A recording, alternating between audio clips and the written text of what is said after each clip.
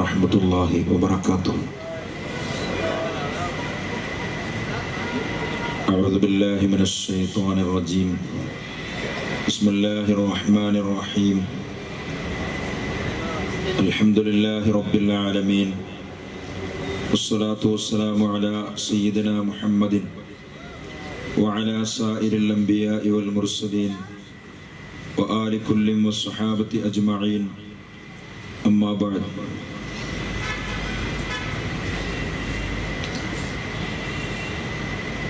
ഏറ്റവും ആദരണീയരായ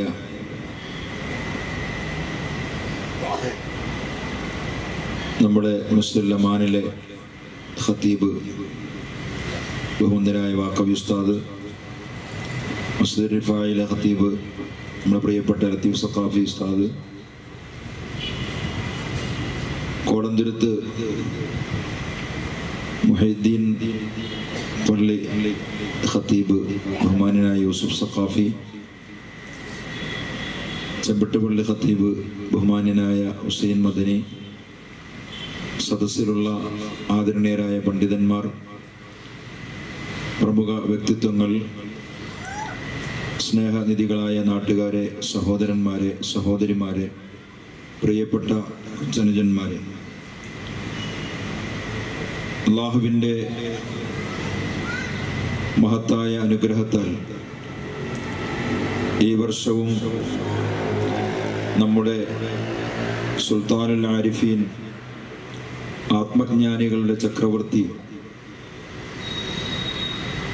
സയ്യിദ് അഹ്മദുൽ കബീർ റിഫായി റളിയല്ലാഹു അൻഹുവിൻ്റെ ആണ്ട് നമ്മൾ സമുചിതമായി ആചരിക്കുകയാണ്. എല്ലാ വർഷവും ഒരുപാട് കാരുണ്യ പ്രവർത്തനങ്ങളാണ് ഇതിൻ്റെ കീഴിൽ നടന്നു വരുന്നത് എന്ന് നേരത്തെ ഈ മഹലിൻ്റെ ഖത്തീബും ഈ ആണ്ട് പരിപാടിയുടെ എല്ലാമായ ലത്തീഫ് സഖാഫി ഇവിടെ പ്രതിപാദിച്ചു കഴിഞ്ഞു. ഞാൻ അതിൻ്റെ ഭാഗത്തേക്കൊന്നും കടക്കുന്നില്ല. ഇന്നലെ ഞാൻ സൂചിപ്പിച്ച ഒരു ഹദീസിന്റെ അർത്ഥം മാത്രം പറഞ്ഞുകൊണ്ട് ബഹുവന്ദരായ തങ്ങൾ നമ്മുടെ പള്ളിയിൽ എത്തിയിട്ടുണ്ട്. അല്പസമയത്തിനകം ഇങ്ങോട്ട് വരും. തങ്ങൾ വരുന്നത് വരെ ഈ സദസ്സൊന്ന് ഭംഗിയാകുന്നതിന് വേണ്ടി മാത്രമാണ് ഇങ്ങനെ ഒരു ആമുഖം ഇവിടെ നടത്തുന്നത് എന്നെല്ലാവർക്കും അറിയാം. മനുഷ്യ ശരീരത്തിലെ ഏറ്റവും പ്രാധാന്യമുള്ള ഒന്നാണ് അവന്റെ ഹൃദയം.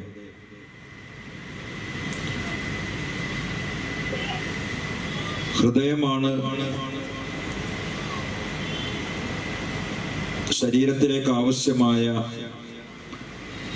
ബ്ലഡ് സർക്കുലേഷൻ നടത്തിക്കൊണ്ടിരിക്കുന്നത്. ഒരു ദിവസം 12,600 ലിറ്റർ ബ്ലഡാണ് ഹൃദയം പമ്പ് ചെയ്തുകൊണ്ടിരിക്കുന്നത് എന്ന് ആധുനിക ശാസ്ത്രം നമ്മെ പഠിപ്പിക്കുകയാണ്. ഒരു സെക്കൻഡിൽ ഒന്നിലധികം, ഒരു മിനിറ്റിൽ 72 പ്രാവശ്യം പുരുഷന്മാരുടെ ഹൃദയം മിടിച്ചുകൊണ്ടിരിക്കുകയാണ്. ഹൃദയസ്പന്ദനം സ്ത്രീകളുടേതാണെങ്കിൽ അതിനേക്കാൾ കൂടുതലായി സ്പന്ദിച്ചുകൊണ്ടിരിക്കുകയാണ്. ഈ ഹൃദയത്തെ നിയന്ത്രിക്കുന്നവൻ അല്ലാഹു മാത്രമാണ്. ഞാൻ ഇന്നലെ പറഞ്ഞു, മാമിൻ ഖൽബിൻ ഇല്ലാ ബൈന ഇസ്ബഈനി മിൻ അസാബിഇർ റഹ്മാൻ. അല്ലാഹു അവന്റെ 2 വിരലുകൾക്കിടയിൽ സ്ഥാപിച്ച ഒന്നാണ് മനുഷ്യന്റെ ഹൃദയം. അത് പൂർണ്ണമായും മനുഷ്യന്റെ നിയന്ത്രണത്തിലല്ല. മനുഷ്യന്റെ ഒന്നും മനുഷ്യന്റെ നിയന്ത്രണത്തിലല്ല. അവന്റെ ശരീരം ചുക്കിച്ചുളിയുന്നതും അവന്റെ ശരീരത്തിലെ രോമങ്ങൾ നിറം മാറുന്നതും അവന്റെ ശരീരത്തിന്റെ ഓജസ്സും തേജസ്സും നഷ്ടപ്പെടുന്നതും ഒന്നും അവന്റെ തീരുമാനപ്രകാരമല്ല. യഥാർത്ഥത്തിൽ ശരീരം അവന്റെ നിയന്ത്രണത്തിലല്ല എന്നത് എല്ലാവർക്കും അറിയാമെങ്കിലും അതിൽ പ്രത്യേകിച്ചും നമ്മൾ അറിയാതെ തന്നെ സഞ്ചരിച്ചു കൊണ്ടിരിക്കുന്ന, ഗതിമാറിക്കൊണ്ടിരിക്കുന്ന ഒന്നാണ് നമ്മുടെ ഹൃദയം. നിസ്കരിക്കാൻ നിൽക്കുമ്പോൾ എല്ലാ സത്യവിശ്വാസികളും അള്ളാഹുവിലേക്ക് മാത്രം ഹൃദയം കേന്ദ്രീകരിച്ചുകൊണ്ട് ഏകാഗ്രതയോടെ നിസ്കരിക്കണമെന്നാണ് എല്ലാവരും ആഗ്രഹിക്കുന്നത്. പക്ഷേ കൈകെട്ടിക്കഴിഞ്ഞാൽ പലപ്പോഴും ഹൃദയം അബദ്ധസഞ്ചാരം നടത്തുകയാണ്. ഹൃദയം പൂർണ്ണമായും മനുഷ്യന്റെ നിയന്ത്രണത്തിലല്ലാത്തത് കൊണ്ടാണ് ഹൃദയം കൊണ്ട് എന്തെങ്കിലും ചിന്തിച്ചാൽ നിസ്കാരം ബാത്തിലാകുമെന്ന്, നിസ്കാരത്തിന്റെ പരിപൂർണത അല്ലെങ്കിലും നിസ്കാരം ബാത്തിലാകുമെന്നൊരു പണ്ഡിതനും പറഞ്ഞിട്ടില്ല. നമ്മൾ നിസ്കരിക്കാൻ കൈകെട്ടിയാൽ ഒരുപക്ഷെ ഒരു കച്ചവടക്കാരനാണെങ്കിൽ അയാൾക്ക് പലതും ഓർമ്മ വരും. മുമ്പ് കൊണ്ടോട്ടിയിൽ, ഞാൻ കൊണ്ടോട്ടി പറയുന്നത് നമ്മൾ ചന്ദ്രൂരിൽ കാണേണ്ടത് ഉള്ളതുകൊണ്ടാണ്. കൊണ്ടോട്ടിയിലെ ഒരു കച്ചവടക്കാരൻ അവിടെ ഗോളിയർ റയൻസ് ഫാക്ടറിയുടെ തൊട്ടടുത്തുള്ള ഒരു കച്ചവടക്കാരന്റെ രാവിലെ അയാളുടെ ചായക്കടയിൽ, ആ ഫാക്ടറിയിൽ നിന്ന് ഒരുപാട് ആളുകൾ വന്ന് ചായ കുടിക്കും. ചില ആളുകൾ പുട്ടും കടലയും വാങ്ങും, ചില ആളുകൾ പുട്ടും കടലയും പപ്പടവും വാങ്ങും, ചിലര് അതിന്റെ കൂടെ പഴവും വാങ്ങും. അങ്ങനെ വ്യത്യസ്തമായ സാധനങ്ങൾ വാങ്ങി ഉദ്യോഗസ്ഥന്മാരിങ്ങനെ പോവുകയാണ്. പക്ഷെ അവരെല്ലാവരും മാസാവസാനമാണ് പൈസ കൊടുക്കുന്നത്. എല്ലാവർക്കും അവിടെ പറ്റാണ്. അപ്പൊ അദ്ദേഹം ഇതൊന്നും രേഖപ്പെടുത്തുന്നില്ല. അപ്പൊ ഇത് കണ്ട ഒരാൾ അദ്ദേഹത്തോട് ചോദിച്ചു, അതല്ല സുഹൃത്തെ, ഇവിടെ പുട്ടും കടലയും വാങ്ങിയവരുണ്ട്, പുട്ടും കടലയും പഴവും വാങ്ങിയവരുണ്ട്, പപ്പടം വാങ്ങിയവരുണ്ട്, ഇതെങ്ങനെ വേർതിരിച്ച് നിങ്ങൾ എഴുതുമെന്ന് ചോദിച്ചപ്പോൾ അദ്ദേഹം പറഞ്ഞ മറുപടി, ഞാനിതെല്ലാം കഴിഞ്ഞ് കച്ചവടത്തിന്റെ തിരക്കൊഴിഞ്ഞ് നമസ്കരിക്കാൻ വേണ്ടി പോയി നിൽക്കുമ്പോൾ എനിക്ക് ഓർമ്മ വരും, ആരാണ് പുട്ടും പയറും പപ്പടവും വാങ്ങിയത്, ആരാണ് പപ്പടം ഇല്ലാതെ 2 കഷ്ണം പുട്ട് വാങ്ങിയത് എന്ന് കൃത്യമായി ഓർമ്മ വരുമെന്ന് അദ്ദേഹം പറഞ്ഞ ഒരു കഥ പറയാറുണ്ട്. ഇത് കറക്റ്റാണ്. ഇതുകൊണ്ടാണ് ശരീരം കൊണ്ട് 3 വട്ടം അനങ്ങിയാൽ, ഒരു വിരലനങ്ങിയാൽ നിസ്കാരം ബാത്തിലാകൂല. പഴയ ആളുകളൊക്കെ ബാത്ത് പോകുമ്പോൾ ഇങ്ങനെ വിരലനങ്ങനുണ്ടായിരുന്നു.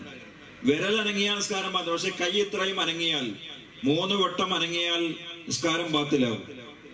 എന്നതുപോലെ ഹൃദയം 3 വട്ടം വഴിമാറിയാൽ നിസ്കാരം ബാത്തിലാകുമെന്ന് ആരും പറഞ്ഞിട്ടില്ല. കാരണം എന്തുകൊണ്ട് ശരീരം പോലെ, ശരീരത്തിന്റെ അത്രയും പോലും ഹൃദയത്തിൽ മനുഷ്യന് നിയന്ത്രണമില്ല. മാമിൻ ഖൽബിൻ ഇല്ലാ ബൈന ഇസ്ബഈനി മിൻ അസാബിഇർ റഹ്മാൻ. അല്ലാഹു അവന്റെ 2 വിരലുകൾക്കിടയിൽ വെച്ച് കറക്കിക്കൊണ്ടിരിക്കുന്ന ഒന്നാണ് മനുഷ്യന്റെ ഹൃദയം. അതുകൊണ്ട് തന്നെ മനുഷ്യന്റെ ഹൃദയത്തിന്റെ സ്പന്ദനം പോലെ അത് ഇൻസാ അഖാമഹു വ ഇൻസാ അസാഹു. അല്ലാഹു ഏതു സമയവും തെറ്റിച്ചു കളയാനും അവന്റെ റഹ്മത്തുണ്ടെങ്കിൽ അടിയുറപ്പിച്ചു നിർത്താനും കഴിയുന്ന ഒന്നാണ് മനുഷ്യ ഹൃദയമെന്ന് ഹബീബന റസൂലുള്ളാഹി സ്വല്ലല്ലാഹു അലൈഹി വസല്ലം പഠിപ്പിച്ചു. പ്രിയപ്പെട്ട സഹോദരന്മാരെ, ഈ ഹൃദയം, അതിന്റെ വിശുദ്ധിയാണ്, അതിന്റെ വിമലീകരണമാണ് ഒരു മനുഷ്യന്റെ വിജയം എന്ന് പറയുന്നത്. ഹൃദയം കൊണ്ട് നാം ഗതിമാറി പോകുമ്പോൾ, നിസ്കാരത്തിൽ നാം ഗതിമാറി എന്നറിഞ്ഞാൽ ഉടനെ വീണ്ടും തിരിച്ചു വരണം. ഖുശൂ ഉണ്ടാവണം, ഖുളൂ ഉണ്ടാവണം. ഖുളൂ എന്നത് ബാഹ്യമായ അവയവങ്ങളുടെ അടക്കമാണ്. ഖുളൂ എന്ന് പറയും, ഖുളൂവും ഖുശൂഉം കൂടി നിസ്കരിക്കണമെന്ന് പറഞ്ഞാൽ ഖുളൂ എന്നത് ശരീരത്തിന്റെ ഒതുക്കമാണ്. ഖുശൂ എന്ന് പറയുന്നത് ഹൃദയത്തിന്റെ ഭക്തിയാണ്. ഇത് രണ്ടും സമഞ്ജസമായി സമ്മേളിക്കുമ്പോഴാണ് ഒരാളുടെ നിസ്കാരം പൂർണ്ണ അർത്ഥവത്താകുന്നത്. എന്നിരുന്നാലും ഹൃദയത്തിൽ അറിയാതെ നിസ്കാരത്തിൽ നമ്മൾ ചിലപ്പോൾ നമ്മുടെ കച്ചവട കാര്യങ്ങളിലേക്കോ അല്ലെങ്കിൽ മറ്റേതെങ്കിലും ചിന്തകളിലേക്കോ വഴുതിപ്പോയി എന്ന് ബോധ്യം വന്നാൽ ഉടനെ തന്നെ തിരിച്ചു വരാൻ ശ്രമിക്കുകയും, വീണ്ടും വഴുതിപ്പോയാൽ വീണ്ടും തിരിച്ചു വരാൻ ശ്രമിക്കുകയും ചെയ്തുകൊണ്ടേയിരിക്കണം. അങ്ങനെ ഇരുന്നാൽ തീർച്ചയായും നമുക്ക് ക്രമേണ നിസ്കാരത്തിൽ ഖുശൂ ഉണ്ടാക്കാൻ കഴിയും. അപ്പോൾ മാത്രമാണ് ഹൃദയം പൂർണ്ണമായ നിയന്ത്രണത്തിലാവുക. മഹാനായ മുഹമ്മദ് റസൂലുള്ളാഹി സ്വല്ലല്ലാഹു അലൈഹി വസല്ലം തങ്ങളുടെ പ്രിയ ശിഷ്യനായ അലി ഇബ്നു അബീ ത്വാലിബ് റളിയല്ലാഹു അൻഹുവിന്റെ നിസ്കാരം നമ്മളെല്ലാം കേട്ടിട്ടുണ്ട്. അലി റളിയല്ലാഹു അൻഹു നിസ്കരിക്കുമ്പോഴാണ് അവിടുത്തെ ശരീരത്തിൽ ഒരു അമ്പ് തറക്കുകയും അത് നരമ്പുമായി കുടുങ്ങി, അന്നത്തെ പോലെ ആധുനിക ശസ്ത്രക്രിയകളില്ലാത്ത ഒരു കാലഘട്ടത്തിൽ ആ അമ്പ് വലിച്ചൂരുമ്പോൾ അമ്പിന്റെ മുന രണ്ട് സൈഡിലേക്കും ഉണ്ടാകും. ആ മുനയുടെ ആ കുടുക്ക് ഞരമ്പിൽ കുടുങ്ങി എടുക്കാൻ കഴിയാതെ വന്നപ്പോൾ അലി റളിയല്ലാഹു അൻഹു പറഞ്ഞത് സഹാബത്തിനോട്, ഞാൻ നിസ്കരിച്ചു കൊണ്ടിരിക്കുമ്പോൾ നിങ്ങൾ ആഞ്ഞു വലിച്ചാൽ മതി, അപ്പോൾ എത്ര വേദനിച്ചാലും ഞാൻ അറിയുകയില്ല. അങ്ങനെ സഹാബത്ത് അലി റളിയല്ലാഹു അൻഹു നിസ്കരിച്ചു കൊണ്ടിരിക്കുമ്പോൾ അത് വലിച്ചൂരി എന്നാണ് ചരിത്രം പറയുന്നത്. ശക്തമായ വേദന ഒന്നും അറിയാത്ത, അത്രയും അള്ളാഹുവിൽ ലയിച്ചുകൊണ്ടുള്ള, ഹൃദയം മറ്റൊന്നിലേക്കും ചിന്തിക്കാതെ നിസ്കരിക്കാൻ അവർക്ക് കഴിഞ്ഞത് അള്ളാഹു ചെയ്ത സൗഭാഗ്യവും അവരുടെ നിതാന്തമായ ശ്രമവുമാണ്. നിതാന്തമായ ശ്രമം പണ്ഡിതന്മാർ പറയുന്നത്, നിസ്കാരത്തിൽ നിന്ന് കൽബ് വ്യതിചലിച്ചു എന്ന് ബോധ്യപ്പെട്ടാൽ, നമ്മൾ കുറെ ഇങ്ങനെ നിസ്കരിക്കുമ്പോൾ നമുക്ക് തോന്നും എവിടെ എത്തിയല്ലോ, ആ തോന്നുന്നിടത്തേക്ക് ഉടനെ തിരിച്ചു വരാൻ നമുക്ക് കഴിയണം. അല്ലാതെ നല്ല രസകരമായ തോന്നലുകളാണെങ്കിൽ അതിന്റെ പിന്നാലെ ഇങ്ങനെ പോകരുത്. പല നിസ്കാരങ്ങളും നീണ്ടുപോകുമ്പോൾ, പല നിസ്കാരങ്ങളും ഇമാമത്ത് ഇങ്ങനെ നീണ്ടുപോകുമ്പോൾ നമ്മൾ അറിയാതെ ഇങ്ങനെ എവിടേക്കോ സഞ്ചരിച്ച് പതിയെ ഇങ്ങനെ ഓളം തല്ലി നിസ്കരിക്കുകയല്ല വേണ്ടത്. അവിടെയൊക്കെ ശ്രദ്ധ പിടിച്ചു നിർത്താൻ ശ്രമിക്കണം. അങ്ങനെ ശ്രമിച്ചുകൊണ്ടിരുന്നാൽ പൂർണ്ണ ഖുശൂ ഉണ്ടാക്കി എടുക്കാൻ കഴിയും എന്ന് അഭിപ്രായപ്പെട്ട പണ്ഡിതന്മാരുണ്ട്. അല്ലാഹു നമുക്ക് തൗഫീഖ് നൽകുമാറാവട്ടെ. ഞാൻ പറഞ്ഞു വന്നത്, ഹൃദയം എന്നത് അള്ളാഹുവിന്റെ നിയന്ത്രണത്തിലാണ്. അതിന്റെ സ്പന്ദനം പോലെ തന്നെ ഒരു സെക്കൻഡിൽ 72 പ്രാവശ്യം ഒരു പുരുഷന്റെ ഹൃദയം മിടിക്കുന്നത്, അതിനധികം 80ഓളം പ്രാവശ്യം ഒരു സ്ത്രീയുടെ ഹൃദയം സ്പന്ദിച്ചു കൊണ്ടിരിക്കുന്നത് നാം ബാറ്ററി മാറിക്കൊണ്ടല്ല. നാം അതിന്റെ ക്ലോക്കിന്റെ ബാറ്ററി, അതിന്റെ ചാർജ് കുറയുമ്പോൾ അതിന്റെ ചലനം അത് അല്പം മന്ദഗതിയിലാകുന്നത് പോലെ നമ്മുടെ ഹൃദയം ഒരിക്കലും മന്ദഗതിയിലാകുന്നില്ല. അതിന്റെ രാത്രി ഉറങ്ങുമ്പോഴും അത് സ്പന്ദിച്ചു കൊണ്ടിരിക്കുകയാണ്. നമ്മുടെ ഉറക്കത്തിൽ നാം അതിനെ കീ കൊടുക്കുകയോ അല്ലെങ്കിൽ ബാറ്ററി മാറുകയോ ചാർജ് ചെയ്യുകയോ ഒന്നും ചെയ്യുന്നില്ല. ഉറങ്ങിക്കിടക്കുന്ന മനുഷ്യന്റെയും ഹൃദയം അള്ളാഹുവിന്റെ നിയന്ത്രണത്തിൽ സ്പന്ദിക്കുന്നത് പോലെ അതിന്റെ നിയന്ത്രണവും പൂർണ്ണമായും അള്ളാഹുവിന്റെ കയ്യിലാണ്. അതുകൊണ്ടാണ് ഇന്നലെ ഞാൻ പറഞ്ഞതിന്റെ ബാക്കി, അള്ളാഹു മനുഷ്യന് ചെയ്ത ഏറ്റവും വലിയ അനുഗ്രഹം അവൻ എന്ന ഹിദായത്താണ്. അള്ളാഹു നരേന്ദ്രമോദിക്ക് നൽകിയിട്ടില്ലാത്ത, അമിത്ഷായ്ക്ക് ചിന്തിക്കാൻ പോലും സാധിച്ചിട്ടില്ലാത്ത, അമേരിക്കൻ പ്രസിഡന്റിന് അള്ളാഹു കൊടുത്തിട്ടില്ലാത്ത, ലോകത്തൊരുപാട് ഔന്നത്യങ്ങൾ എത്തിയ പലർക്കും, നൊബേൽ സമ്മാനം നേടിയ പലർക്കും അള്ളാഹു നൽകാത്ത അതുല്യമായ, അവാച്യമായ, പറഞ്ഞ് തീർക്കാൻ കഴിയാത്ത അത്രയും വലിയ അനുഗ്രഹമാണ് അവന്റെ ഹിദായത്ത് എന്ന് പറയുന്നത്. ആ സന്മാർഗ ലബ്ധി ലഭിച്ചവരാണ് നാം എല്ലാവരും. അത് തെറ്റിപ്പോകാൻ പാടില്ല. അതിനുവേണ്ടിയാണ് ഇഹ്ദിനസ് സിറാത്തുൽ മുസ്തഖീം എന്ന് നാം എപ്പോഴും പ്രാർത്ഥിച്ചു കൊണ്ടിരിക്കുന്ന. അല്ലാഹുവേ, എന്നെ ഈ ഹിദായത്തിൽ നീ ഉറപ്പിച്ചു നിർത്തണേ. അല്ലാഹുമ്മ ഹ്ദിനി ഫീമൻ ഹദൈത്, എന്നെ നീ ഉറപ്പിച്ചു നിർത്തണേ എന്ന് നാം പ്രാർത്ഥിച്ചു കൊണ്ടിരിക്കുകയാണ്. ഈ ഒരു ഉറപ്പുണ്ടെങ്കിൽ, ഈ ഹിദായത്തുണ്ടെങ്കിൽ, ഈ ഈമാൻ ഉണ്ടെങ്കിൽ നമ്മെ ഒന്നും ബാധിക്കുകയില്ല. പൗരത്വ ബില്ലൊന്നും മുസ്ലിങ്ങളെ സംബന്ധിച്ചിടത്തോളം ഒരു വിഷയമല്ല. എന്തുകൊണ്ടെന്നാൽ പൗരത്വം എന്നത് നമ്മളിപ്പോ ഇവിടെ ആധാർ എടുത്തു, ബാങ്ക് അക്കൗണ്ട് എടുത്തു, ഓൺലൈൻ അക്കൗണ്ട് എടുത്തു, ഇനി പിന്നെ വേറെന്തെല്ലാം ഉണ്ട്, ഇതെല്ലാം എടുത്തു വെച്ചാലും റൂഹ് പിരിയുന്നതോടുകൂടെ ഇതെല്ലാം വെറുതെയായി. മരിച്ചുപോയ വാപ്പാടെ ആധാറും ഇപ്പൊ നമുക്ക് തോന്നുന്നുണ്ട് വാപ്പാടെ ആധാറും പിന്നെ പ്രമാണമൊക്കെ ഉണ്ടെങ്കിൽ തെളിവാക്കാമെന്ന്. ഒരു മനുഷ്യൻ മരിക്കുന്നതോടുകൂടെ ഇതെല്ലാം നിഷ്ഫലമായി മാറുകയാണ് എന്ന് പൂർണ്ണമായി വിശ്വസിക്കുന്നവരാണ് നമ്മൾ. അതുകൊണ്ട് തന്നെ നമ്മെ സംബന്ധിച്ചിടത്തോളം, മുസ്ലിമീങ്ങളെ സംബന്ധിച്ചിടത്തോളം, ഒരു രാഷ്ട്രത്തിന്റെ ഭരണകർത്താക്കൾ അടിച്ചേൽപ്പിക്കുന്ന ഒരു വിഷയവും നമ്മെ ബാധിക്കുന്നതേ അല്ല. പിന്നെ എന്തുകൊണ്ടാണ് ഈ പൗരത്വ വിഷയം മുസ്ലിം സമൂഹം ഒരു സന്ധിയില്ലാ സമരമായി ഏറ്റെടുത്തത് എന്ന് നിങ്ങൾ ചോദിച്ചാൽ, മുസ്ലിങ്ങൾ രാജ്യത്തോട് കൂറുള്ളവരാണ്. നിങ്ങൾക്കറിയുമോ, ബാബരി മസ്ജിദിന്റെ വിധി ഇവിടെ വന്നു. ബാബരി മസ്ജിദിന്റെ വിധി തികച്ചും ഏകപക്ഷീയമായിരുന്നു എന്ന് ഇന്ത്യ രാജ്യത്തെ സുപ്രീം കോർട്ടിൽ നിന്ന് വിരമിച്ചുപോയ റിട്ടയർഡ് ജഡ്ജിമാരിൽ പലരും പറഞ്ഞു കഴിഞ്ഞു. കാരണം കോടതി വിലയിരുത്തിയ മുഴുവൻ തെളിവുകളും, കോടതിയുടെ മുന്നിൽ ഹാജരാക്കപ്പെട്ട മുഴുവൻ തെളിവുകളും അത് വഖഫ് ബോർഡിന് അനുകൂലമാണ്.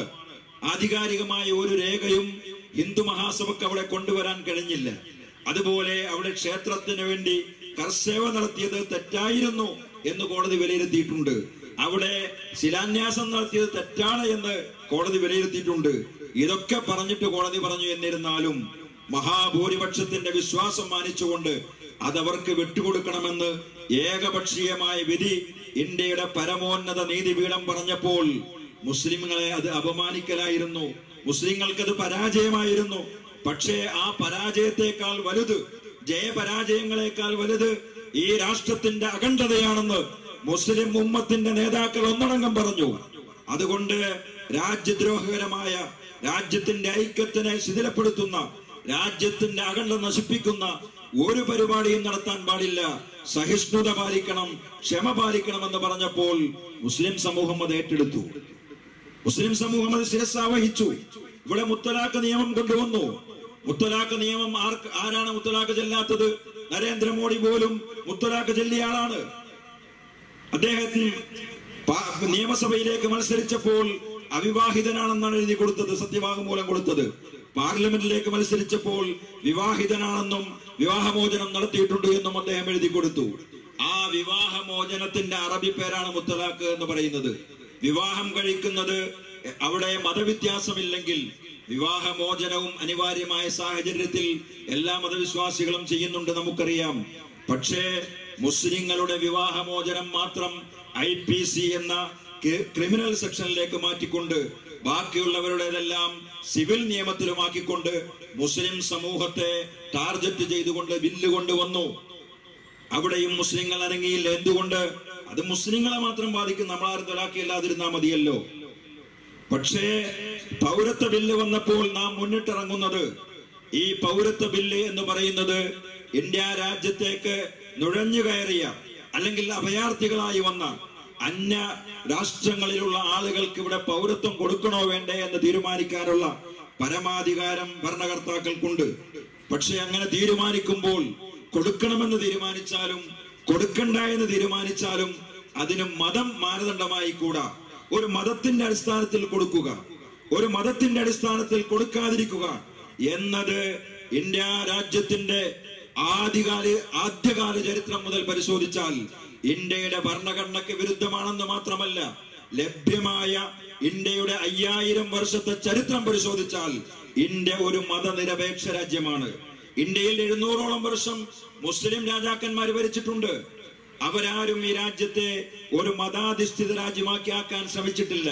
കാരണം എന്തുകൊണ്ട്? ഒരു രാജ്യം മതാധിഷ്ഠിതമാക്കി മാറ്റുക എന്നത് ഇസ്ലാമിന്റെ നിലപാടല്ല. മുസ്ലിമായി ജീവിക്കാനുള്ള സ്വാതന്ത്ര്യം ഉണ്ടാവുക എന്നത് മാത്രമാണ് ഇസ്ലാമിന്റെ കാഴ്ചപ്പാട്. അല്ലാതെ ഈ നശ്വരമായ ഭൂമിയിൽ മുഴുവനും ഇസ്ലാമിന്റെ മാത്രം ആധിപത്യം ഉണ്ടാക്കുക എന്നതൊന്നും ഇസ്ലാമിന്റെ തത്വമല്ല. മുഹമ്മദ് റസൂലുള്ളാഹി സ്വല്ലല്ലാഹു അലൈഹി വസല്ലം തങ്ങൾ എല്ലാ മതക്കാരെയും ജീവിക്കാൻ അനുവദിച്ചിട്ടുണ്ട്. എല്ലാ മതക്കാരോടും സ്നേഹവും സൗഹൃദവും കാത്തു സൂക്ഷിച്ചിട്ടുണ്ട്. മദീനയിൽ ഇസ്ലാമിന്റെ അന്നും ഇന്നും, ഇസ്ലാമിന്റെ എന്നല്ല, ലോകത്ത് മനുഷ്യത്വത്തിന്റെ ഏറ്റവും വലിയ ശത്രുക്കളായ ജൂതന്മാരോട് പോലും മുഹമ്മദ് റസൂലുള്ളാഹി സ്വല്ലല്ലാഹു അലൈഹി വസല്ലം തങ്ങൾ സൗഹൃദപരമായ സഹവാസമാണ് പ്രവാചകൻ നടത്തിയിട്ടുള്ളത്. ചരിത്രത്തിൽ കാണാം. ഞാൻ ആ ഭാഗത്തേക്ക് പോകുന്നില്ല. അത് ഇന്ത്യയുടെ പാരമ്പര്യമാണ്. ഇന്ത്യയിൽ 700 വർഷം ഭരിച്ച ഔറംഗസീബോ, ബാബർ ചക്രവർത്തിയോ, അക്ബർ ചക്രവർത്തിയോ, ടിപ്പു സുൽത്താനോ, ഒരു ചക്രവർത്തിയും ഇതൊരു ഇസ്ലാമിക രാജ്യമാക്കാൻ ശ്രമിച്ചിട്ടില്ല. ഇന്ത്യയിൽ ഭരണം നടത്തിയ ഹൈന്ദവ രാജാക്കന്മാരുണ്ട്. ഇവിടെ നമുക്കറിയാം. പഴശ്ശിരാജയെ അറിയാം, സാമൂതിരി രാജാക്കന്മാരറിയാം, അറക്കൽ രാജാക്കന്മാരറിയാം. ഏത് രാജാവിന്റെ ചരിത്രം പരിശോധിച്ചാലും അവരാരും ഇതിനെ ഒരു മതാധിഷ്ഠിത രാജ്യമാക്കാൻ ശ്രമിച്ചിട്ടില്ല. വെട്ടിപ്പിടിക്കാൻ വേണ്ടി, രാജ്യാതിർത്തികൾക്ക് വേണ്ടി ഒരുപക്ഷെ പോരാട്ടങ്ങൾ ഉണ്ടായിട്ടുണ്ടാകും. മതപരമായ ഒരു പോരാട്ടം ഉണ്ടായിട്ടില്ല. ചരിത്രം പഠിക്കണം. അത് ഇന്ത്യയുടെ പാരമ്പര്യമാണ്. ഇന്ത്യയിലേക്ക് വന്ന എല്ലാവരെയും ഇന്ത്യ രാജ്യത്തിന്റെ സംസ്കാരം കൊണ്ട് ഇരു കൈയും നീട്ടി സ്വീകരിച്ചിട്ടുണ്ട്. ഇന്നിവർ പറയുന്ന ആര്യന്മാരെന്ന് പറയുന്ന ഇവിടത്തെ വരേണ്യവർഗം, അവരും ഇന്ത്യയുടെ യഥാർത്ഥ അവകാശികളൊന്നുമല്ല. ഇന്ത്യയിലേക്ക് ചേക്കേറി വന്നവരാണ്. ദ്രാവിഡന്മാർ, മോഹൻജോ സംസ്കാരത്തിന്റെ ആളുകൾ എന്നറിയപ്പെടുന്ന ദ്രാവിഡന്മാർ, അവരിന്ത്യയിലേക്ക് വന്നവരാണ്. ക്രിസ്തുമതം ഇന്ത്യയിലേക്ക് വന്നതാണ്. ഇസ്ലാം മതം ഇന്ത്യയിലേക്ക് വന്നതാണ്. യഥാർത്ഥത്തിൽ ഇന്ത്യ ഉണ്ടായിരുന്നത് കുറെ അധസ്ഥിത വിഭാഗങ്ങളിൽപ്പെട്ട ആളുകളാണ്. അതുകൊണ്ടാണല്ലോ ഉമർ ഖാലിദ് റളിയല്ലാഹു അൻഹു പറഞ്ഞത്, നിങ്ങളിപ്പോ പണമുണ്ടാക്കി മുസ്ലിങ്ങളെ വലിയ വലിയ നന്നായിട്ട് പിന്നെ ഫേഷ്യലൊക്കെ ചെയ്ത് നല്ല നല്ല ആളുകളായി തിളങ്ങി നിന്നുകൊണ്ട് ഞാൻ ഇന്ന തറവാട്ടിലെ ആളാണ്, ഞാൻ വലിയ ആളാണ് എന്നൊന്നും നിങ്ങൾ പറയണ്ട. അയാ ഫാഖിറം ബിൻ നസബി കൈഫ തഫാഖുറു വഅസ്ലുകുമു മിൻ ഖബ്ലു തീയം വനായരു വആശാരി മൂശാരി വമണ്ണാനു പാണരു വകരുവാനു ചട്ടിയും വനായാടി പറയരു. അയാ ഫാഖിറം ബിൻ നസബി, തറവാടിത്വം പറഞ്ഞു വലിയ മഹത്വം പറയുന്നവരെ, കൈഫ തഫാഖുറു, എന്ത് അന്തസ് പറയാനാണ് നിങ്ങൾക്കുള്ളത്? വഅസ്ലുകുമു മിൻ ഖബ്ലു, രണ്ടോ മൂന്നോ തലമുറ ഉപ്പാമാരുടെ തലമുറ നോക്കിയാൽ ചെന്നെത്തുന്നത് തീയൻ വനായരു വആശാരി മൂശാരി വമണ്ണാനു പാണരു വകരുവാനു ചട്ടിയുൻ വനായാടി പറയരു. ഇവരൊക്കെയാണ് നമ്മുടെ ഉപ്പാപ്പയുടെ ഉപ്പാപ്പമാർ എന്നാണ് ഉമർ ഖാദി റളിയല്ലാഹു അൻഹു പറഞ്ഞത്. ഏതാനും സാദാത്തുക്കളും ഏതാനും ആളുകളും മാത്രമേ അറബിയിൽ നിന്ന് വന്നവരുള്ളൂ. ബാക്കിയൊക്കെ ഇവിടെയുള്ള അധസ്ഥിത വിഭാഗങ്ങൾ ഇവിടെ തൊട്ടുകൂടായ്മയുടെ പേരിൽ, തീണ്ടിക്കൂടായ്മയുടെ പേരിൽ മനുഷ്യത്വരഹിതമായ പ്രവർത്തനങ്ങളാൽ വിഷമിച്ചിരുന്ന ഒരു വിഭാഗം ആളുകൾ ഇസ്ലാമിന്റെ സൗഹൃദ മുഖം കണ്ടപ്പോൾ അവർ ഇസ്ലാമിലേക്ക് വന്നതാണ്. എത്രയോ ദൂരം വഴിതെറ്റി നിൽക്കേണ്ട ഒരേഴ ചെറുമൻ പോയി തൊപ്പിയിട്ടാൽ ചുറ്റും അവനെത്തിച്ചാരത്തിരുത്തിടാം, ചുറ്റും പേടിക്കേണ്ട നമ്പൂരാരെ എന്ന് വള്ളത്തോൾ പാടിയതുപോലെ എത്രയോ ദൂരം വഴിതെറ്റി നിൽക്കേണ്ട ഒരേഴ ചെറുമൻ പോയി തൊപ്പിയിട്ടാൽ ചുറ്റും അവനെത്തിച്ചാരത്തിരുത്തിടാം, ചുറ്റും പേടിക്കേണ്ട നമ്പൂരാരെ. അങ്ങനെ ജാതി വ്യവസ്ഥയുടെ വർണ്ണവെറിയന്മാരുടെ വർണ്ണവിവേചനത്തിന്റെ പേരിൽ പ്രയാസങ്ങൾ അനുഭവിച്ചിരുന്ന, പീഡിപ്പിക്കപ്പെട്ടിരുന്ന സമൂഹം ഇസ്ലാമിന്റെ മാനവിക സൗഹൃദം കണ്ടുകൊണ്ട് ഇസ്ലാമിലേക്ക് കടന്നു വന്നതാണ്. യഥാർത്ഥത്തിൽ ഇവിടെയുള്ള മുസ്ലിങ്ങളൊക്കെ ഒറിജിനൽ ഇന്ത്യക്കാർ തന്നെയാണ്. ഇന്ത്യയുടെ യഥാർത്ഥ അവകാശികൾ, മണ്ണിന്റെ മക്കൾ എന്ന് പറയുന്നത് ഇന്നും ഈ രാജ്യത്ത് പാർശ്വവൽക്കരിക്കപ്പെട്ടുകൊണ്ടിരിക്കുന്ന ഇവിടത്തെ പുലയ സമുദായവും ഹരിജന ഗിരിജന വിഭാഗങ്ങളൊക്കെയാണ്, ആദിവാസികളൊക്കെയാണ്. ബാക്കി എല്ലാവരും വന്നവരാണ്. ഇതെല്ലാവരും മനസ്സിലാക്കുന്നത് നല്ലതാണ്. ഞാൻ പറഞ്ഞു വന്നത്, ഇന്ത്യ രാജ്യത്തിന്റെ 5000 വർഷം, അതിനെത്ര ലഭ്യമാണോ അത്രയും വർഷത്തെ ചരിത്രം പരിശോധിച്ചാലും ഇന്ത്യ മതേതരമായിരുന്നു, മതാധിഷ്ഠിതമല്ല. ആ ഇന്ത്യയിലെ പാരമ്പര്യത്തെ തകർക്കുന്നതാണ് ഒരു രാജ്യത്ത് നിന്ന് വന്നതിൽ മുസ്ലിങ്ങൾക്ക് കൊടുക്കില്ല, അല്ലെങ്കിൽ മുസ്ലിങ്ങൾക്ക് മാത്രം കൊടുക്കും, ഹിന്ദുക്കൾക്ക് കൊടുക്കൂല, അമുസ്ലിങ്ങൾക്ക് കൊടുക്കൂല. ഇങ്ങനെ മതപരമായ ഒരു വിവേചനം വന്നാൽ അത് ഇന്ത്യയുടെ പാരമ്പര്യത്തിനും ഇന്ത്യ വിഭാവനം ചെയ്യുന്ന മഹത്തായ ഭരണഘടനക്കും വിരുദ്ധമായതുകൊണ്ടാണ് ഇന്ത്യയിലെ മുസ്ലിങ്ങൾ നഖശികാന്തം അതിനെ എതിർക്കുന്നത്. പ്രിയപ്പെട്ട സഹോദരന്മാരെ, ഇത് നമ്മൾ മനസ്സിലാക്കണം. ഇന്ത്യ രാജ്യത്തിന് വേണ്ടി, ഈ മണ്ണിന്റെ സ്വാതന്ത്ര്യത്തിന് വേണ്ടി 190 കൊല്ലം ഇന്ത്യയെ ഊറ്റിക്കൊണ്ടിരുന്ന, ഇന്ത്യയിലെ പൗരന്മാരെ അടിമകളാക്കി വെച്ച് ഇവിടുത്തെ സ്വത്ത് മുഴുവൻ കൊള്ളയടിച്ചുകൊണ്ട് ഭരണം നടത്തിയ ബ്രിട്ടീഷ് അധിനിവേശത്തെ 190 കൊല്ലം ആധിപത്യം സ്ഥാപിച്ച ഒരു സമൂഹത്തെ ഇവിടെ നിന്ന് കെട്ടിച്ചവരാണ് ഈ കേരളത്തിന്റെ മക്കൾ. കേരളത്തിലാണ് അതിൽ കൂടുതൽ സമരങ്ങൾ ഉണ്ടായത്. മാപ്പിള കലാപം.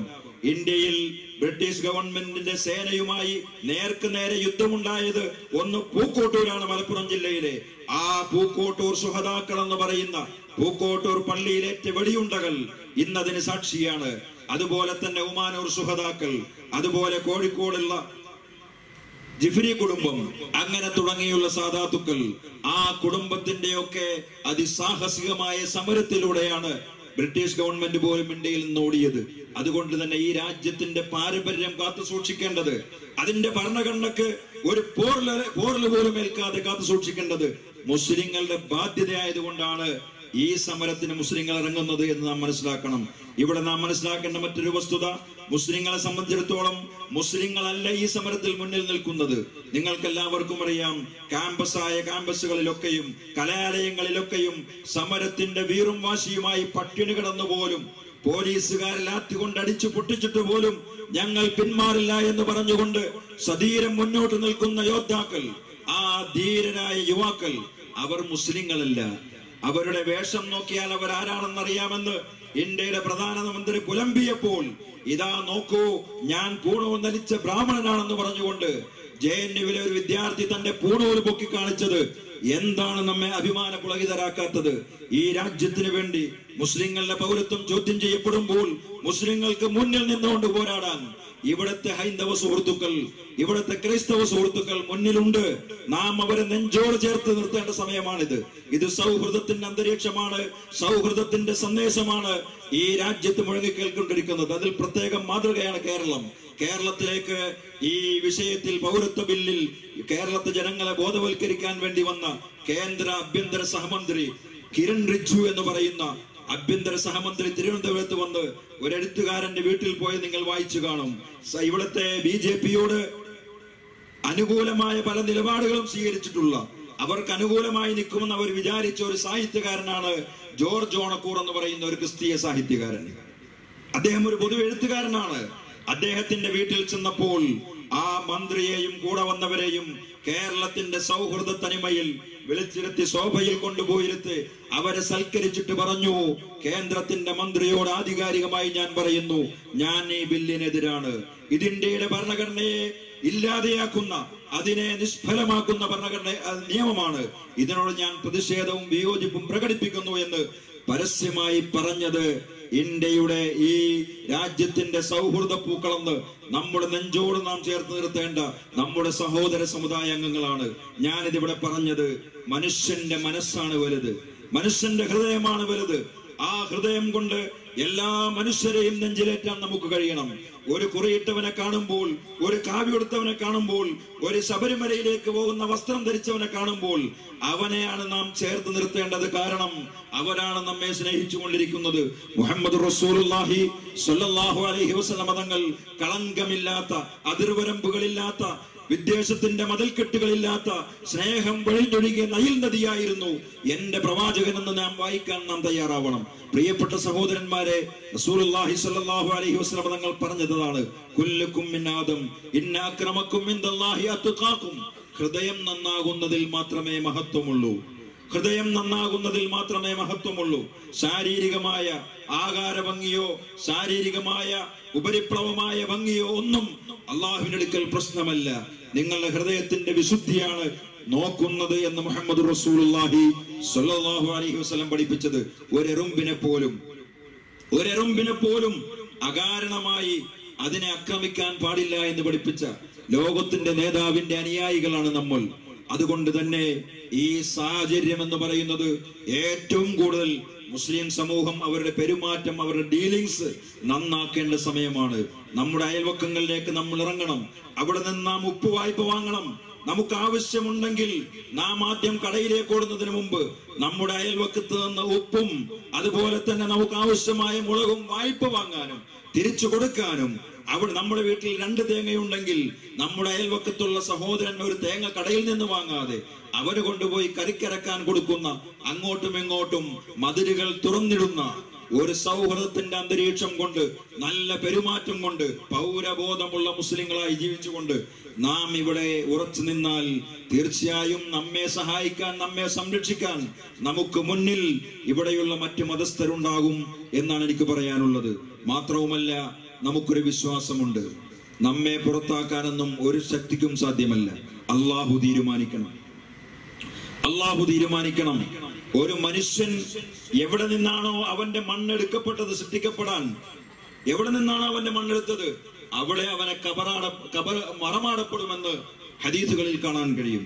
മഹാനായ മുഹമ്മദ് റസൂലുള്ളാഹി സ്വല്ലല്ലാഹു അലൈഹി വസല്ലം തങ്ങളുടെ ഒരു ഹദീസിൽ കാണാം, നബിതങ്ങൾ ഒരു ഖബറിന്റെ അടുക്കൽ ചെന്നു.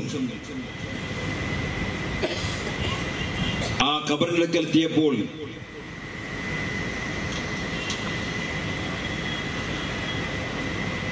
നബിതങ്ങൾ ചോദിച്ചു, മൻ ഖബറു ഹാദാ, ഇത് ആരുടെ ഖബറാണ്? ഉടനെ സഹാബത്ത് പറഞ്ഞു, ഖബറു ഫുലാനിൽ ഹബശി, നബിയെ ആഫ്രിക്കക്കാരനായ ഒരു ഇന്നാലിന്ന ആളുടെ ഖബറാണിത്. സല്ലല്ലാഹു അലൈഹി വസല്ലം നേരം പറഞ്ഞു, ലാ ഇലാഹ ഇല്ലല്ലാഹ് സീഖ മിൻ അർളിഹി വസമാഇഹി ഇലാ തുർബതിഹി അല്ലതി ഖുലിഖ മിൻഹാ. അയാൾ ജനിച്ചു വളർന്ന, അയാൾ ജീവിച്ച ആ ഭൂമികയിൽ നിന്ന്, അയാളെ ഏത് മണ്ണിൽ നിന്നാണോ അല്ലാഹു സൃഷ്ടിച്ചത് ആ മണ്ണിലേക്ക് ഇതാ അയാളെ വലിച്ചു കൊണ്ടുവരപ്പെട്ടിരിക്കുന്നു, അയാൾ ഇവിടെ കൊണ്ടുവന്ന് മറമാടപ്പെട്ടിരിക്കുന്നു എന്ന് നബിയുനാ റസൂലുള്ളാഹി സ്വല്ലല്ലാഹു അലൈഹി വസല്ലം പറഞ്ഞ ഒരു ഹദീസ് ഇമാം ബൈഹഖി ഉദ്ധരിക്കുന്നുണ്ട്. എന്താണ് ഈ ഹദീസിന്റെ താല്പര്യം? ഇതുപോലെ ഒട്ടനവധി ഹദീസുകൾ കാണാം. നമ്മൾ എവിടെ കിടന്ന് മരിക്കണമെന്ന് അള്ളാഹു തീരുമാനിച്ചിട്ടുണ്ട്. അത് നമ്മുടെ വിശ്വാസം. ഒരു മനുഷ്യൻ ഏത് മണ്ണിൽ നിന്നാണോ സൃഷ്ടിക്കപ്പെട്ടത് ആ മണ്ണിലേക്കാണ് അവനെ മടക്കപ്പെടുന്നത് എന്ന് ഈ ഹദീസ് വ്യാഖ്യാനിച്ചുകൊണ്ട് പണ്ഡിതന്മാർ പറയുകയാണ്. നബി സല്ലല്ലാഹു അലൈഹി വസല്ലം തങ്ങൾ എത്യോപ്യക്കാരനായ ആഫ്രിക്കൻ രാജ്യങ്ങളിൽപ്പെട്ട ഇന്നാലിന്നാളുടെ ഖബറാണ് മദീനയിൽ കാണുന്നത് എന്ന് പറഞ്ഞപ്പോൾ നബി തങ്ങൾ പറഞ്ഞത് സീഖ മിൻ അർളിൻ വസമാഇൻ, അദ്ദേഹം ജീവിച്ച ഭൂമികയിൽ നിന്ന്, നാട്ടിൽ നിന്ന്, ഇദാ ഇലാ തുർബത്തിൻ ഖുലിഖ മിൻഹാ, അയാളെ ഏതൊരു മണ്ണിൽ നിന്നാണോ അള്ളാഹു സൃഷ്ടിച്ചത്. മനുഷ്യ ശരീരത്തിലെ ഏറ്റവും വലിയ കണ്ടന്റ് എന്ന് പറയുന്നത് മണ്ണാണല്ലോ. അവൻ സൃഷ്ടിക്കപ്പെട്ട മണ്ണ് ഏതാണോ ആ മണ്ണിലേക്ക് അള്ളാഹു ഈ സമയത്ത് അവനെ എത്തിച്ചിരിക്കുന്നു എന്ന് നബിയുനാ റസൂലുള്ളാഹി സ്വല്ലല്ലാഹു അലൈഹി വസല്ലം തങ്ങൾ പറയുകയാണ്. അതുകൊണ്ട് തന്നെ മുസ്ലിങ്ങളെ സംബന്ധിച്ചിടത്തോളം ഈ മണ്ണിൽ നിന്നാണോ നമ്മെ സൃഷ്ടിക്കപ്പെട്ടതെങ്കിൽ ഇവിടെ തന്നെ നമ്മൾ മറമാടപ്പെടും. മാത്രവുമല്ല, ലൗ അന്ന അവ്വലക്കും വആഖിറക്കും വഇൻസക്കും വജിന്നക്കും ഇജ്തമഉ അലാ അൻ യൻഫഉക ലാ യൻഫഉക ഇല്ലാ ബിശൈഇൻ ഖദ് കതബഹു അല്ലാഹു ലക. ഇത് മുസ്ലിങ്ങളുടെ വിശ്വാസത്തിന്റെ ആധികാരികമായ പ്രമാണമാണ്. റസൂലുള്ളാഹി തങ്ങൾ പറയുന്നു, ലോകത്തുള്ള മുഴുവൻ മാനവരാശിയും, അവിടെയുള്ള ജിന്നുകളും അവിടെയുള്ള മലക്കുകളും ലോകത്തുള്ള മുഴുവൻ സൃഷ്ടിചരാചരങ്ങളും കൂടി ഏകോപിതമായി നിനക്കൊരു ഗുണം ചെയ്യാൻ തീരുമാനിച്ചാൽ ലാ യൻഫഉക ഇല്ലാ ബിശൈഇൻ ഖദ് കതബഹു അല്ലാഹു ലക, അല്ലാഹു തീരുമാനിച്ച പ്രയോജനമല്ലാതെ, അല്ലാഹു തീരുമാനിച്ച ഉപകാരമല്ലാതെ ഒന്നും ചെയ്യാൻ അവർക്ക് കഴിയില്ല. വലൗ അന്ന അവ്വലക്കും വആഖിറക്കും വഇൻസക്കും വജിന്നക്കും ഇജ്തമഉ അലാ അൻ യദുറുക ലാ യദുറുക ഇല്ലാ ബിശൈഇൻ ഖദ് കതബഹു അല്ലാഹു ലക.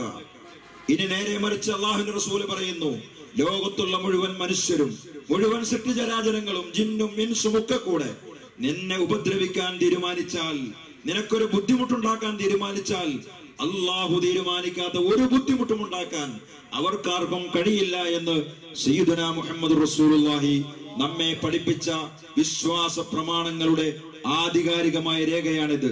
ഈ വിശ്വാസം ഉറച്ചു വിശ്വസിക്കുന്നവരാണ് നമ്മൾ.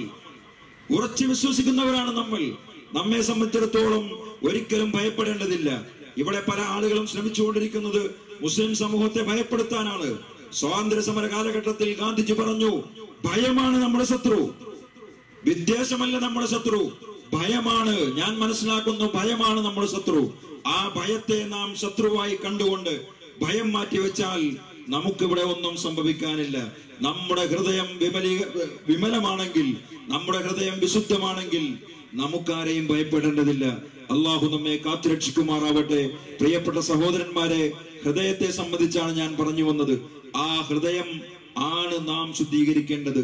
നമ്മുടെ വസ്ത്രം ശുദ്ധീകരിക്കുന്നത് പോലെ നമ്മളൊക്കെ വസ്ത്രം അത് നേരെ നിൽക്കാൻ വേണ്ടി അലക്കുന്നതിന് അപ്പുറം അതിൽ നല്ല വൈറ്റ്നർ മുക്കുന്നതിന് പകരം നല്ല പശമുക്കി വടിവൊത്ത് തേച്ചുകൊണ്ടാണ് നമ്മുടെ ശരീരത്തിന്റെ ഷേപ്പിനൊപ്പിച്ച് തയ്പ്പിച്ച് ആ വസ്ത്രം നല്ല നിലയിൽ നാം അലങ്കരിച്ചു കൊണ്ട് നടക്കുന്നുവെങ്കിൽ നമ്മുടെ ഹൃദയം, അതാണ് ശരീരത്തിലെ പ്രധാന ഭാഗം, അത് ശുദ്ധീകരിക്കുന്ന പ്രവർത്തനങ്ങൾ നാം ചെയ്യേണ്ടതുണ്ട്.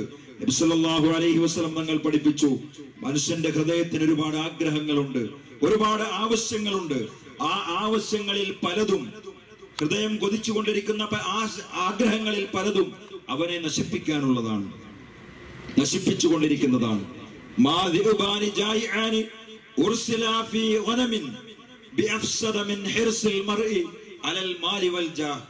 മനുഷ്യന്റെ ഹൃദയത്തിന് ഏറ്റവും കൂടുതൽ അവൻ കൊതിച്ചുകൊണ്ടിരിക്കുന്ന ഒന്നാണ് സ്ഥാനമാനങ്ങൾ, മറ്റൊന്നാണ് സമ്പത്ത്. സമ്പത്തിനോട് ആഗ്രഹമില്ലാത്ത ആരാണുള്ളത്? ഉണ്ടെങ്കിൽ അവൻ രക്ഷപ്പെട്ടു. അവർക്കാണ് സാഹിദ് എന്ന് പറയുന്നത്, പരിത്യാഗി, അള്ളാഹുവിന്റെ സാഹിദീങ്ങൾ എന്ന് പറയുന്നത്. ദുനിയാവിനോട് യാതൊരു വിലയും കൽപ്പിക്കാത്തവർ. അവർ തലേണി ഉണ്ടെങ്കിലും കിടന്നുറങ്ങും, തലേണി ഇല്ലെങ്കിലും ഉറങ്ങും, വിരിപ്പുണ്ടെങ്കിലും ഉറങ്ങും, വിരിപ്പില്ലെങ്കിലും ഉറങ്ങും. അവർക്കൊന്നും പ്രശ്നമല്ല. ഇന്ന സൗകര്യം ഉണ്ടാകണമെന്ന ഒരു ആഗ്രഹം അവർക്കില്ല. ഏതാണോ ഒത്തിണങ്ങിയത് അതിനോട് ഇണങ്ങി ജീവിക്കുന്നവരാണ് സാഹിദീങ്ങൾ. അവർക്ക് പ്രത്യേക താല്പര്യമില്ല. അങ്ങനെയുള്ള ഒരവസ്ഥയിലേക്ക് മനുഷ്യന്റെ ഹൃദയം എത്തിയാൽ അവൻ വിജയിച്ചു. നമ്മുടെ വന്യരായ സയ്യിദ് അവറുകൾ നമ്മുടെ സദസ്സിലേക്ക് വരികയാണ്. അല്ലാഹു അക്ബർ, അല്ലാഹു അക്ബർ, അല്ലാഹു അക്ബർ. ലാ ഇലാഹ ഇല്ലല്ലാഹു അല്ലാഹു അക്ബർ അല്ലാഹു അക്ബർ വലില്ലാഹിൽ ഹംദ്. ഹൃദയത്തിൽ ഉണ്ടാകുന്ന ചിന്തകൾ, ആ മനുഷ്യ ഹൃദയം എപ്പോഴും ത്രസിച്ചുകൊണ്ടിരിക്കുന്നത്, ആഗ്രഹിച്ചുകൊണ്ടിരിക്കുന്നത് ഒന്ന് പണത്തിന് വേണ്ടിയാണ്, മറ്റൊന്ന് സ്ഥാനമാനങ്ങൾക്ക് വേണ്ടി. ഒരുപാട് കാര്യങ്ങൾ, രണ്ടെണ്ണം മാത്രം ഞാൻ പറയാൻ ഉദ്ദേശിക്കുന്നുള്ളൂ, ചുരുക്കുക. ആ സ്ഥാനമാനങ്ങളും പണത്തിനും വേണ്ടിയുള്ള അവന്റെ ആഗ്രഹം അവന്റെ ദീനിനെ നശിപ്പിച്ചു കളയുമെന്ന് സയ്യിദുനാ റസൂലുള്ളാഹി സ്വല്ലല്ലാഹു അലൈഹി വസല്ലം പഠിപ്പിച്ചു.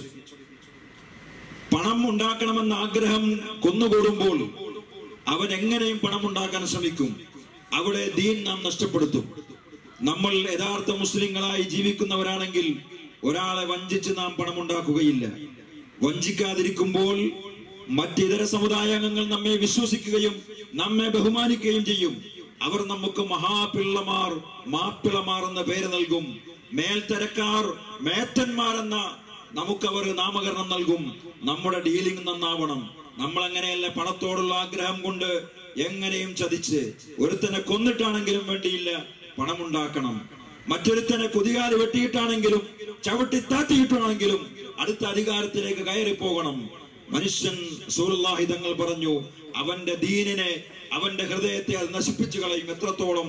റസൂലുള്ളാഹി തങ്ങൾ പറഞ്ഞു, മാദിഉബാനി ജായിആനി, വിശക്കുന്ന രണ്ട് ചെന്നായ്ക്കൾ, വിശന്ന് വലഞ്ഞ രണ്ട് ചെന്നായ്ക്കളെ ഒരാട്ടിൻ പറ്റത്തിലേക്ക് അഴിച്ചുവിട്ടാൽ, റസൂലുള്ളാഹി പറയുന്നു, ഒരാട്ടിൻ പറ്റത്തിലേക്ക് രണ്ട് ചെന്നായ്ക്കൾ അഴിച്ചുവിട്ടാൽ ആ ആട്ടിൻ പറ്റത്തിന് ആ ചെന്നായ്ക്കൾ എത്ര കേടുവരുത്തുമോ, എത്ര നാശം വരുത്തുമോ, അതിനേക്കാൾ ഏറെ നാശം ഈ രണ്ട് ചെന്നായ്ക്കൾ മനുഷ്യന്റെ ചിട്ടക്കും അവന്റെ ദീനിനും അവന്റെ സൽസ്വഭാവത്തിനും അവന്റെ ഹൃദയത്തിനും കേടുവരുത്തുമെന്ന് മുഹമ്മദ് റസൂലുള്ളാഹി.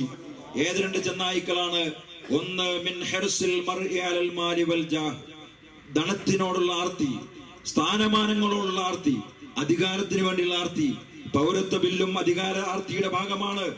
ഇനി ഒരു തെരഞ്ഞെടുപ്പിൽ മിഷൻ തട്ടിപ്പിലൂടെ ഇന്ത്യയിൽ അധികാരത്തിൽ വരാൻ കഴിയില്ല എന്ന് മനസ്സിലാക്കിയതിന്റെ പേരിൽ ഇന്ത്യയിലെ ഒരു വിഭാഗം ആളുകളുടെ പൗരത്വം ഇല്ലാതെയാക്കി രണ്ടാം കിട പൗരന്മാരെ സൃഷ്ടിച്ചുകൊണ്ട് അവർക്ക് ഇഷ്ടപ്പെട്ട ഇംഗിതത്തിനൊതുങ്ങുന്ന ആളുകൾക്ക് മാത്രം പൗരത്വവും വോട്ടവകാശവും കൊടുത്തുകൊണ്ട് അധികാരം അരക്കിട്ടുറപ്പിക്കാനുള്ള ശ്രമമാണ്, കുൽസിതമായ ശ്രമമാണ് യഥാർത്ഥത്തിൽ പൗരത്വ ഭേദഗതി ബില്ലിന്റെ പിന്നിലുള്ളത്. അധികാരത്തിലുള്ള അധികാരം, അമിതമായ ഭ്രമം. മുല്ലാ നാസറുദ്ദീന്റെ ചരിത്രത്തിൽ കഥയുണ്ട്.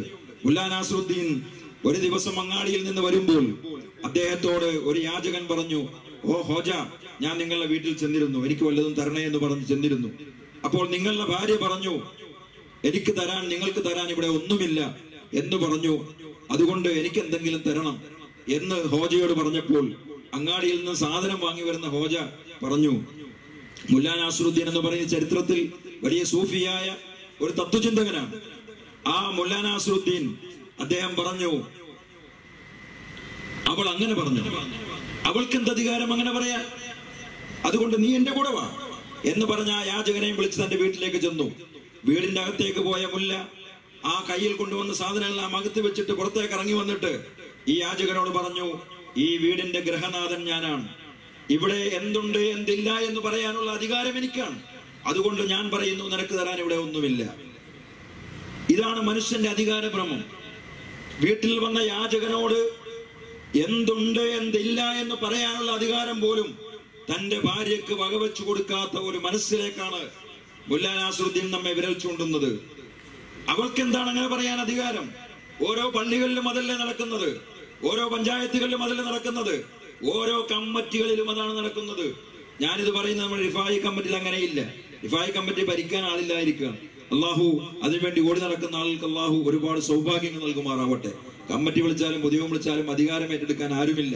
അള്ളാഹു നമ്മുടെ ഇപ്പോൾ ഇത് എങ്ങനെയെങ്കിലുമൊക്കെ കഷ്ടപ്പെട്ട് പ്രയാസപ്പെട്ട് കൊണ്ട് നടക്കുന്ന കുറെ ആളുകളുണ്ട്. അള്ളാഹു അവർക്ക് എല്ലാവിധ ബറക്കാത്തുകളും നൽകുമാറാവട്ടെ. പൊതുവെ ഇന്ന് എല്ലാ അധികാര സ്ഥാനങ്ങളിലും വടംവലിയാണ്. ഇതാണ് മനുഷ്യഹൃദയത്തിന്റെ ഒരു വല്ലാത്ത ത്രസിപ്പ്. മനുഷ്യഹൃദയത്തിന്റെ വാഞ്ച അധികാരത്തോടാണ്, പണത്തോടാണ്. ഈ പണത്തോടുള്ള അധികാരം കൊണ്ടാണ് ഇന്ത്യ രാജ്യത്തെ മുഴുവൻ കൊള്ളയടിച്ചുകൊണ്ട് ബ്രിട്ടീഷ് ഗവൺമെന്റ് പോയത്. അതേപോലെ തന്നെയാണ് ഇന്ന് ഭരിക്കുന്ന ഗവൺമെന്റും നോട്ട് നിരോധനത്തിലൂടെ എല്ലാം അവരുടെ കയ്യിലാക്കി. നമുക്കറിയാം, ജസ്റ്റിസ് ലോയ കൊല്ലപ്പെട്ട ലോയ, ആ ലോയയുടെ കുടുംബം പറയുന്നു, സഹറുദ്ദീൻ കേസിൽ നിന്ന് പിന്മാറാൻ ആ ജഡ്ജിക്ക് വാഗ്ദാനം ചെയ്തത് 100 കോടി രൂപയാണ്. കർണാടകയിലെ ഓരോ എംഎൽഎമാർക്കും കുതികാലി വെട്ടാൻ വേണ്ടി വാഗ്ദാനം ചെയ്യപ്പെട്ടത് 100 കോടി രൂപയാണ്. പൈസ ആരുടെ കയ്യിലിരിക്കുന്നു? ഇന്ത്യ രാജ്യത്തെ കൊള്ളയടിക്കുന്നു. മനുഷ്യന് പണത്തിനോടും അധികാരത്തോടുമുള്ള അവന്റെ ആഗ്രഹം, 2 ചെന്നായ്ക്കൾ, വിശന്നൊട്ടിയ ചെന്നായ്ക്കൾ, അതൊരാട്ടിൻ പറ്റത്തിലേക്ക് അഴിച്ചുവിട്ടാൽ അവ വരുത്തുന്ന നാശത്തേക്കാൾ മനുഷ്യന്റെ ധാർമ്മികതയെ നശിപ്പിച്ചു കളയുമെന്ന് മുഹമ്മദ് റസൂലുള്ളാഹി സ്വല്ലല്ലാഹു അലൈഹി വസല്ലം തങ്ങൾ പറഞ്ഞ ആ സന്ദേശമാണ് നമ്മുടെ ഹൃദയങ്ങളിൽ അലയടിക്കേണ്ടത്. ഇത് അധികാരത്തിന്റെ മാത്രമല്ല, നാം വഹിക്കുന്ന, നാം നേടിയെടുത്ത നമ്മുടെ അധികാരങ്ങളിലും നമ്മുടെ സമ്പത്തിലും സമ്പത്ത് നേടിക്കൊണ്ടിരിക്കുന്നതിലും ഇങ്ങനെയുള്ള വല്ലതും കടന്നു പോകുന്നുണ്ടോ എന്ന് ഒരു വിചിന്തനം നടത്താനും നമ്മുടെ ഹൃദയത്തെ വിമലീകരിക്കാനും ഈ സദസ്സുകൾ നമുക്ക് ഉപകരിക്കട്ടെ എന്ന് മാത്രം പറഞ്ഞുകൊണ്ട് ഞാൻ എന്റെ വാക്കുകൾ ഉപസംഹരിക്കുകയാണ്. നമുക്കറിയാം, 100-ലധികം വർഷങ്ങളായി ഈ റാത്തീബ് ഇവിടെ നടന്നു വരുന്നു. ഈ പള്ളി ഉണ്ടായിട്ട് 100 വർഷമൊന്നും ആയിട്ടില്ല. ഈ പള്ളി ഉണ്ടായത് കാരിക്കാത്ത് തക്യാവെന്നാണ് അറിയപ്പെടുന്നത്. അതിനെനിക്കറിയാവുന്ന ചരിത്രം എന്ന് പറഞ്ഞാൽ, ഇവിടെ കാരിക്കാത്ത് എന്ന് പറയുന്ന വലിയൊരു കുടുംബം ഉണ്ടായിരുന്നു. കാരിക്കാത്ത് ഹാജിയാരുടെ വീട്ടിൽ അന്ന് ഒരു സ്രാമ്പി ഉണ്ടായിരുന്നു. ആ സ്രാമ്പിയിൽ വെച്ച് ഞങ്ങളുടെ വാപ്പയും അതുപോലെ പഴയപറമ്പിൽ ബുഖാരി ഉസ്താദ് എന്ന് പറയും, ഞങ്ങളൊക്കെ തക്യാമ്പറമ്പിൽ ഉപ്പാപ്പ എന്ന് വിളിച്ചിരുന്ന ബുഖാരി മുസ്ലിയാരും അതുപോലെ ഷെയ്ഖുന കാക്ക എന്ന് പറയുന്ന അങ്ങനെ കുറെ വയസ്സായ ആളുകൾ ചെല്ലിയിരുന്ന ഒരു റാത്തീബാണ്. അത് ആ കുടുംബം, കാരിക്കാത്ത് കുടുംബം, പിന്നീട് പാറായിമാർക്ക് അവരുടെ സ്വത്തൊക്കെ നഷ്ടപ്പെട്ടു വരുന്ന ഒരു സമയം വന്നപ്പോൾ ആ സ്രാമ്പി എടുത്തുകൊണ്ടുവന്ന് ഇവിടെ സ്ഥാപിക്കുകയും ആ റാത്തീബ് ഇവിടെ വെച്ചാക്കുകയും ചെയ്തു. കാലക്രമേണ നമ്മുടെ ചന്ദ്രൂർ മൂസ ഹാജി, അദ്ദേഹത്തിന്റെ ഭാര്യ ഇന്ന് വഫാത്തായി. അള്ളാഹു അവർക്ക് എല്ലാ മഗ്ഫിറത്തും മർഹമത്തും നൽകുമാറാവട്ടെ. ധർമ്മത്തിന്റെ, ഉദാരതയുടെ കാര്യം പറയുമ്പോൾ ചന്ദ്രൂർ മൂസ ഹാജിയെ ഓർമ്മിക്കാത്തവരില്ല. അള്ളാഹു അവർക്കും പാരത്രിക ജീവിതം സന്തോഷകരമാക്കി നൽകുമാറാവട്ടെ.